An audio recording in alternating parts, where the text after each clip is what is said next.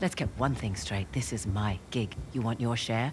We play by my rules. If you've played any of Naughty Dog's previous games, there's going to be a lot of deja vu when playing through Uncharted: The Lost Legacy. It seems that pretty much every one of The Lost Legacy's big action scenes is featured in another Naughty Dog game at some point. Don't believe us? Well, take a look at this, and watch out because there are obviously quite a few spoilers. The Lost Legacy starts with new hero Chloe Fraser taking a walk around an Indian marketplace accompanied by a young girl. Yes, the girl might be new and very adorable, but it's the kind of market we've seen a few times before.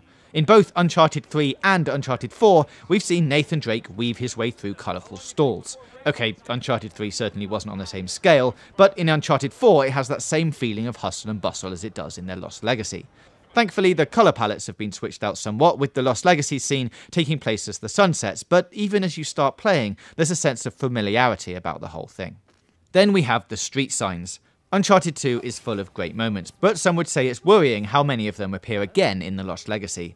As you can see here, with Chloe and Nadine making their way across the city by clambering across street signs, just as Nathan and Elena did in Uncharted 2 during a firefight, and Nathan himself did after another shootout. Even the prompts are the same here, with the animation as Nathan and Chloe leap from one side to the other also looking pretty damn identical. Without as many grunts, of course. There's also this moment in The Lost Legacy when you first reach the open plains of the Western Ghats in your Jeep, when the camera pulls back to reveal the vista beyond, just like it does in Uncharted 4, almost to the frame. Yes, we know Naughty Dog vistas are beautiful, but would it hurt to find another camera angle?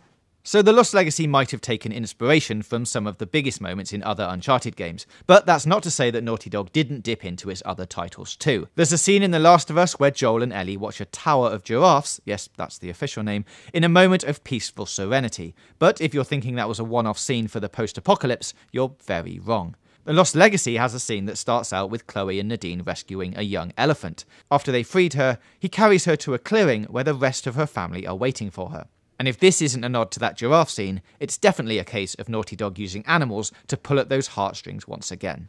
And yes, it works. Of course, it can't always be about the feels. Uncharted is really all about the action. And what would Uncharted be without a helicopter fight scene?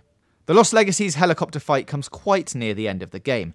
Asav's stolen the Tusk and the gang are looking to get it back. Q patrolling helicopter holding perilous cargo and a small army of soldiers between you and it.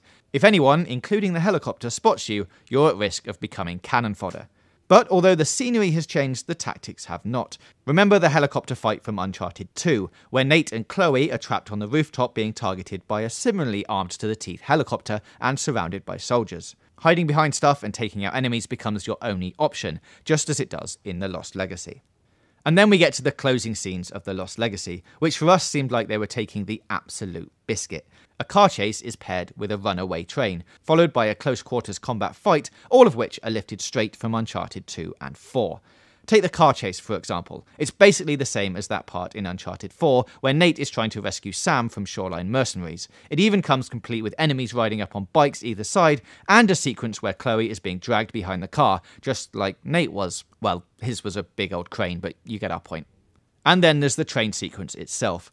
Arguably one of the best bits of Uncharted 2, Nate has to try and reach the front of the train by shooting his way through carriages of enemies.